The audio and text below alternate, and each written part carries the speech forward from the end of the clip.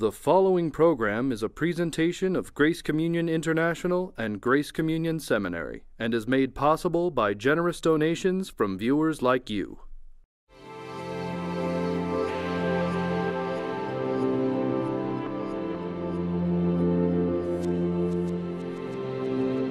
Jeremy, thanks again for being with us. In the other parts of the interview, you've mentioned the particular powers of various arts, and the music is one of them. And I was wondering if you might demonstrate for us some of those particular powers that might apply to life in general and perhaps, worship and things like that. Yeah. Well, we were talking earlier about knowing your medium and the danger. Some people, there's a danger that they'll think that music, for instance, is a mere frill. It has no theological power or substance to itself. If I hear that and I'm anywhere near a piano and I'm with Christians who worship, I quite often speak about this tune.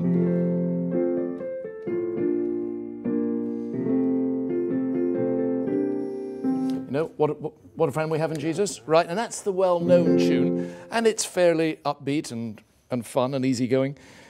What a friend we have in Jesus, all our sins and griefs to bear. There's not a great deal about sin and grief there, but there's plenty of cheerful joy. If we set it to this tune,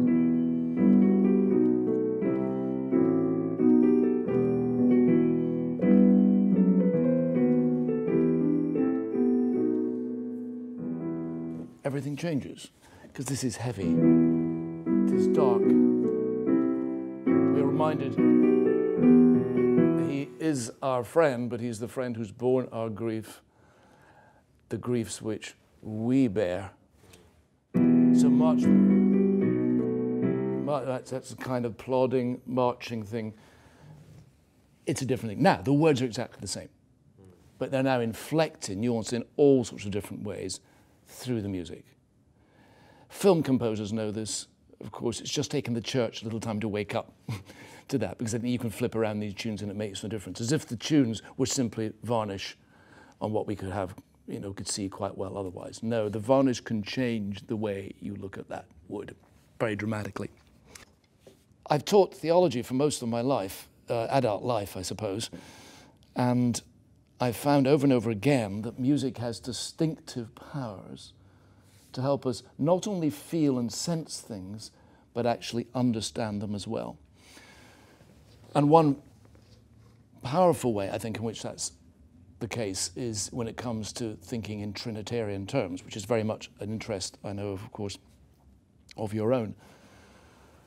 Part of the difficulty we've had in Christian theology in thinking about the Trinity is we will tend to rely very much on our eyes. And the way we look at the world, things will occupy bounded locations, but they can't be in the same place at the same time and visible as different things. So a patch of red on a canvas that a painter's put there and a patch of yellow on the same space, if you try to put those two together, either the yellow hides the red, or it could be the other way around, red hides yellow, or if the paint's wet, they merge into orange. So in the world that we see, therefore, you can't see two different things in the same space at the same time as different. In the world of sound, you can and do all the time. So that note, or any note that I would play, that note fills the whole of your heard space. You don't say of what you hear, it's there, but it's not there. There's no interval between anything. It is just there in the whole of your heard space. If I add another note, that second note fills the same space. And yet, you hear it as distinct, undeniably two notes. In the world that we hear, things can be in and through each other. They can sound in and through each other. They can interpenetrate. Now we go to John's Gospel, all that language about the Son in the Father in the Son. A lot of that in language, what Richard Balkan calls the in one anotherness of Father and Son. That is very hard to draw. And when I'm in teaching, I often, at that point, I would take out a pen and give it to students and say, would you like to draw that for me? And of course, no one does. And not even those Bibles that have all those illustrations will try to demonstrate that visually. It's very, very hard. but it's very easy to hear because what you're hearing there is two sounds in and through each other. But it can go further than that, of course, because if this was a real piano, then there would be two strings here, and they would be setting each other off, because one string will tend to resonate with another if they have what's called a harmonic series in common. So the more this resonates, the more that resonates. So now between those two, you have the Father, Son, who love each other, who mutually establish each other, you might even say, you know, in some Trinitarian theology. But then, of course, now we're into the Trinity. I'm sure you've got there already. This is a three-note chord is by far, in my own view, by far the most potent way of not only sensing, but also beginning to comprehend intellectually that all that in one another's language that pervades the New Testament. Now, the trouble is, a lot of Trinitarian theology has over-relied on the I, and therefore, well, what can you see? You can see oneness, you can see three separates, or you can go kind of modalist, you can think, well, there's one in the middle, but three on the outside. You can see how so many of the struggles of the church with the Trinity have been because they've over-relied on the I.